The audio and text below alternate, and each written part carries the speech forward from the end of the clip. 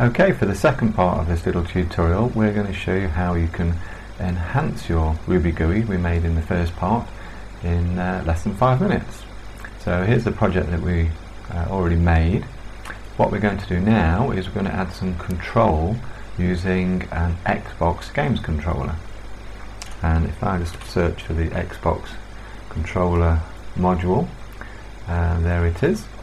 There's a couple of little things we need to add. One is called after load, and what this does is send a little trigger to the Xbox controller to switch it on when the program starts.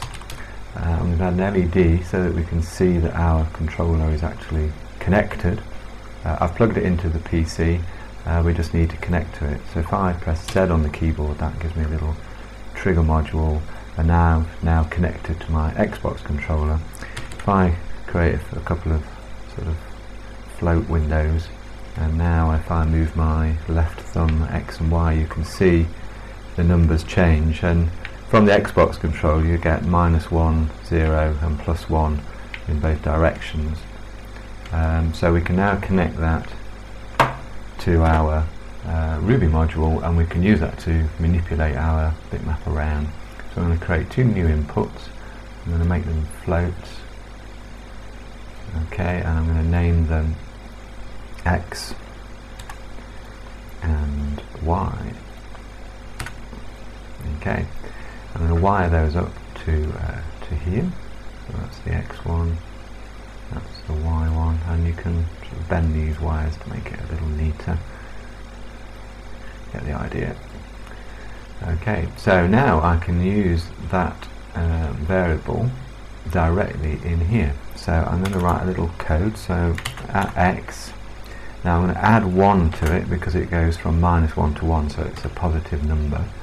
And I'm going to do the same here at Y +1, and same here at X +1, and at Y +1. Right, now if I move my little joystick around, you can see it's manipulating the sprite. Obviously it's only going a small amount, so what I can do now is I can scale that by multiplying these by a number, and I'm just going to put that in brackets and then just multiply those by 10.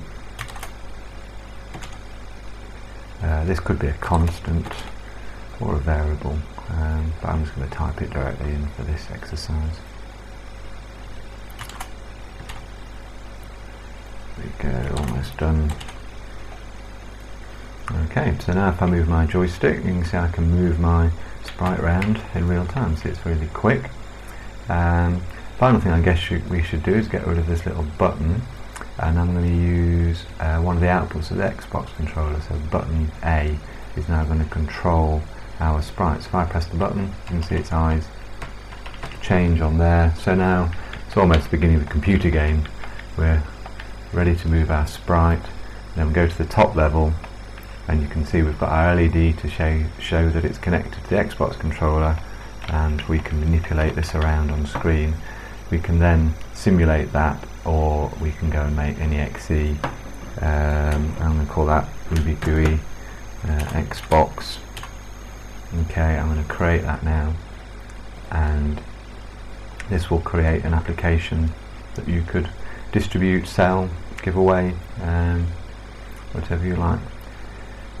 Okay, so it's going to run that for us.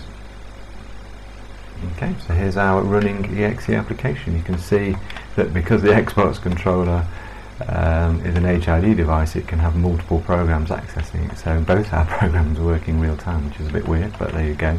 Get the idea. We can save the FlowStone one and clear that out and bring that up so it looks a little more realistic. There we go. Hope you enjoyed that tutorial.